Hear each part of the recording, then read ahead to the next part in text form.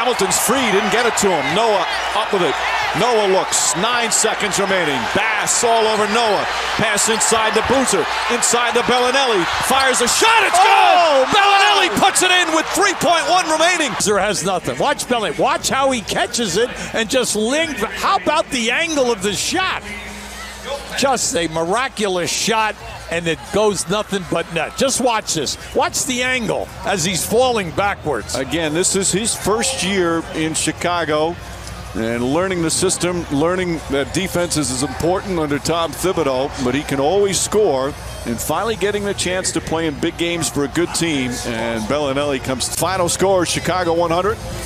And Boston 99. Thunder and Mavericks coming up next. For UB Brown, Chris Broussard, producer Tom McNeely, director Mike Schwab, and our entire crew, Mike Breen saying thanks for watching. Now let's go to Dave Pasch and Jeff Van Gundy in Dallas.